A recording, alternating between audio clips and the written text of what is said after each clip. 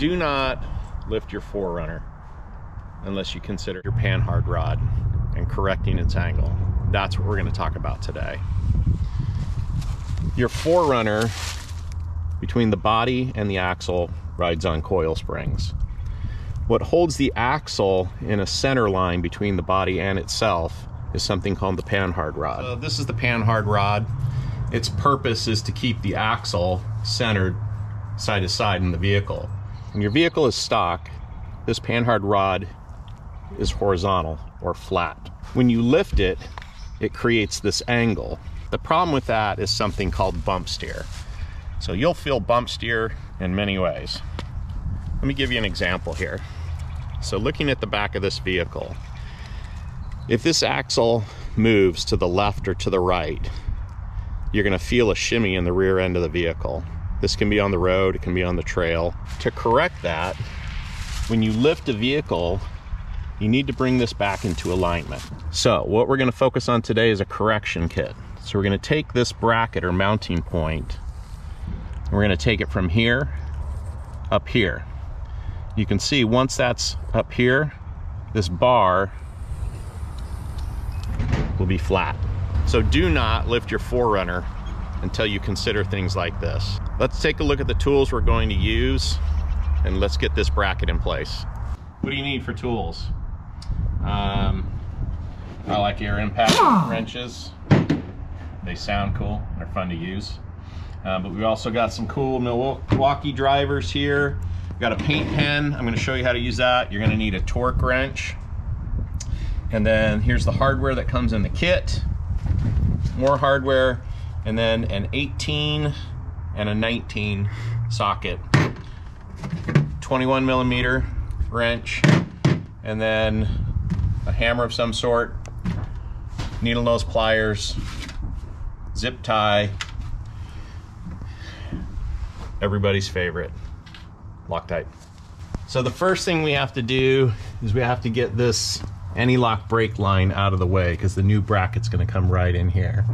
So we're just going to shift it over to the other side, zip tie it to this other line, get it out of the way.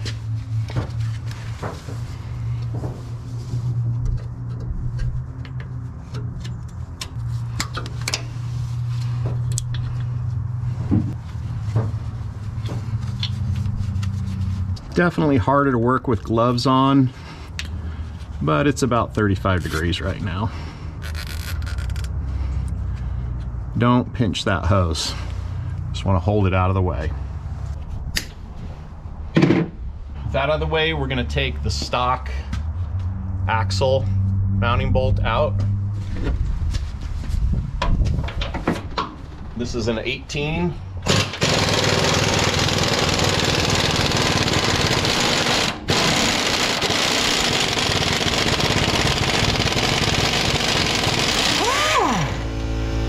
As soon as that bolt came out, the whole axle shifted over. You can see that misalignment right there. If this panhard rod were horizontal, you would now have a straight line, hole to hole. Johnny, run that tape. Just gonna take a little bit of wire, try and use a hole that's nearby, like this one, not the one I was just in. And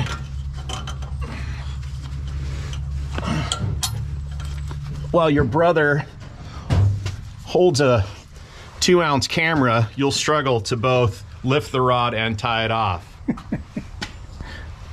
So, first important step was taking that ABS line out of this little bracket. It normally sits right in front. We're just pulling it off, routing them back. Just put a zip tie on there, not tight. You don't want to crush that line. It's just getting it out of the way. So the next thing we got to do is create some clearance for this bracket to come down in here. So for that, we use some sophisticated tools. Giant crescent wrench.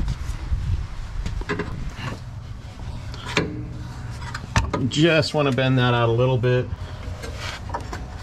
creating a little clearance A little bit of shimmying.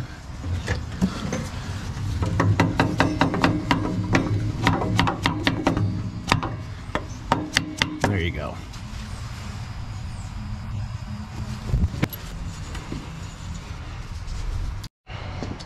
So this piece with the nut welded on, nut's going to be facing up, long side forward.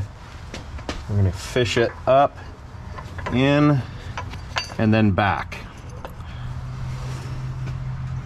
I'm going to take the 30mm and bring this up in place, and that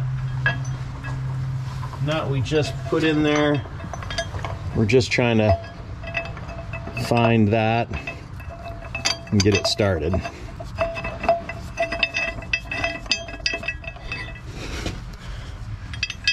And I've knocked it out of place.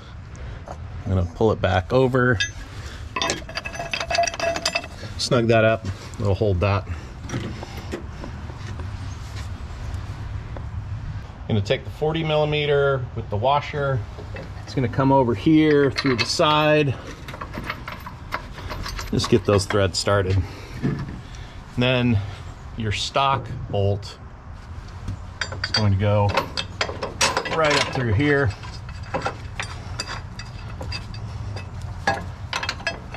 What, no Loctite? No Loctite on those, but it seems like a lot of work to do those by hand, so just gonna use a little bit of technology.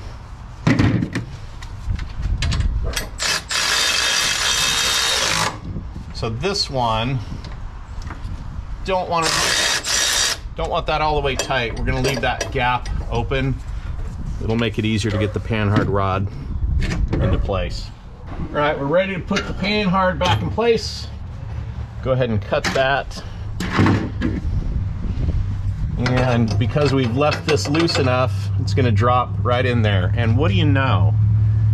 With this elevated position, the bolt hole is right in place. Oh, we almost forgot. Little secret sauce. Just a dabble, do you?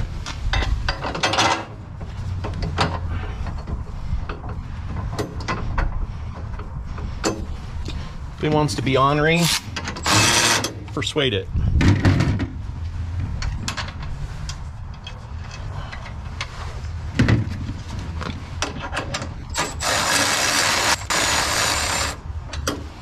Not gonna torque that just yet.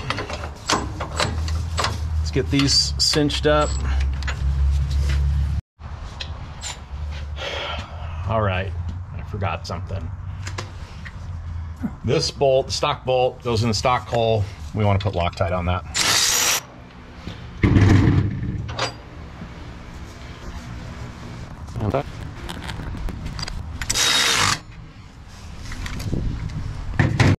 So, torque wrench. 120, 100, 95, 95. You start down here.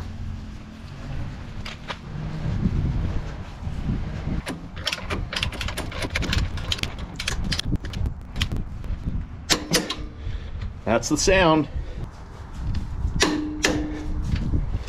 95.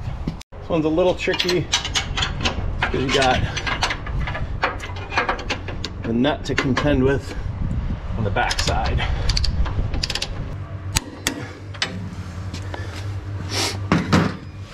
And 95 again. Okay. So we torqued everything. However, I like to check torque again. So back to 100. That's why we retorque. That moved about 1/8 of a turn. This is a paint pen.